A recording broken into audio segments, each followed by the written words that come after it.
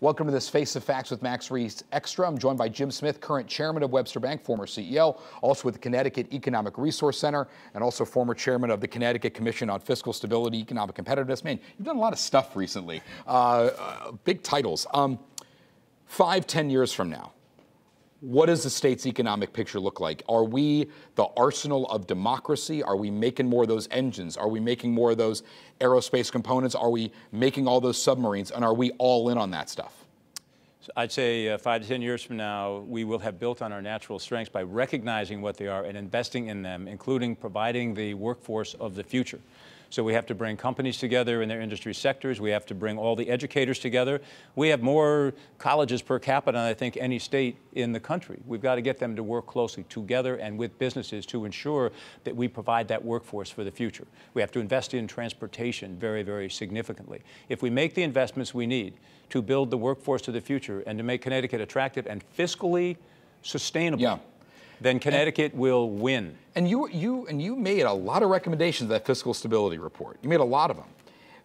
But when we talk about investments, talk about infrastructure, all that stuff, is some of that code for some higher taxes, some of that code for I have to pitch in more, you have to pitch in more, and everyone on this production floor here has to pitch in more?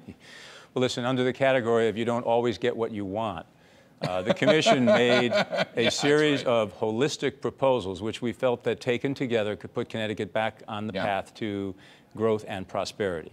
I'm not working with the Commission anymore. I have a different set of responsibilities, but I will say that some of the things that we have recommended have been considered and enacted, and it takes a while to do all the things that are necessary to achieve the fiscal stability that is a precondition, as our governor says, of economic growth. So I'm satisfied we got the word out there. People care about what we said. Not a lot of what we did has been enacted, but much of it is under consideration. Connecticut, in just about every policy standpoint, we're an aircraft carrier, moving very slowly in either direction. The national headlines about the state just haven't been very kind to us. Do you see that shifting right now? Or if you're a regular working class family in Connecticut, do you kind of look around and go, man, I just don't know if it's going to get that much better? So we have to move faster. And Indra Nooyi, who is co-chair with me of the new CIRC, she is an irresistible force. She's an amazing, iconic visionary, and she's a driver. And we know that we have to drive. You know what else we have to do? We have to be more positive. Connecticut has so many positive things going for us. Are you saying that we're negative by nature here in Connecticut? I think we tend to drag ourselves down a little bit, right? And there's actually more positives than negatives in Connecticut. And when I talk to a group of people, I always say, go home tonight and talk to your partner about things that are good in Connecticut.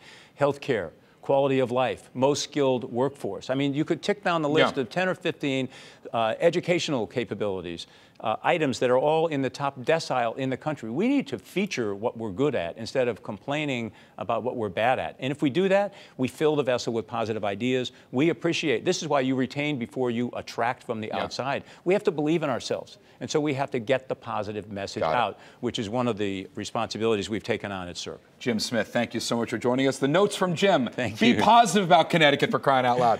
Face the Facts with Max Reiss is every Sunday at 10 a.m. on NBC Connecticut. Thanks for checking out Face the Facts with Max Reiss on YouTube. If you want more politics in your feed, be sure to subscribe to the channel and hit that bell to be notified whenever there's a new video.